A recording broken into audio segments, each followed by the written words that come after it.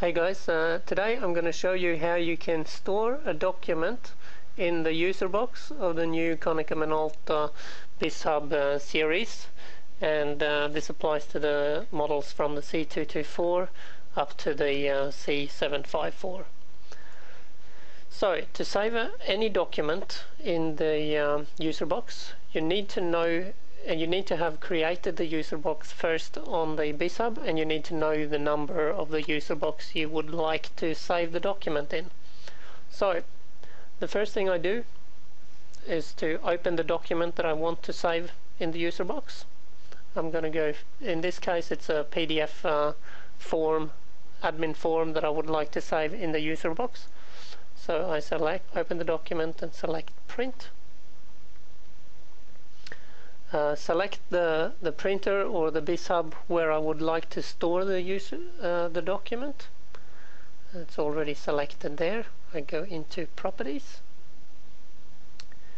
and you can see here there's something called output method, and rather than printing this document now, I would like to save it in the user box. So I select save in user box, click on user settings, and this is where I need to know the file name, just the file name, what I would like to call the document once it's stored in the document.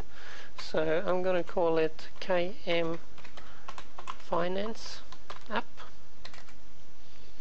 and keep in mind, keep the file name short, because you don't have a lot of room when you view the document in the user box on the bizhub.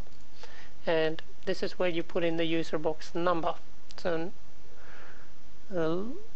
take a note of that. It's the user box number, it's not the user box name. And in my case, I've just created a user box earlier, and it's user box number 1. So select OK, now OK, and print,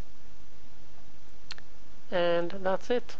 Now you can see it appears that the document, just like the document is printed, it is now printed to the bizhub, but it's saved in the user box. So what I could actually do now, just to confirm the whole process, what I've actually done now, I'm going to go into my web browser.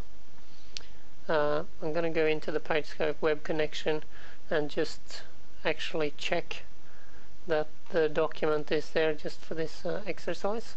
So you can see I click on the box on the menu, you can see the user box there, so I click on admin,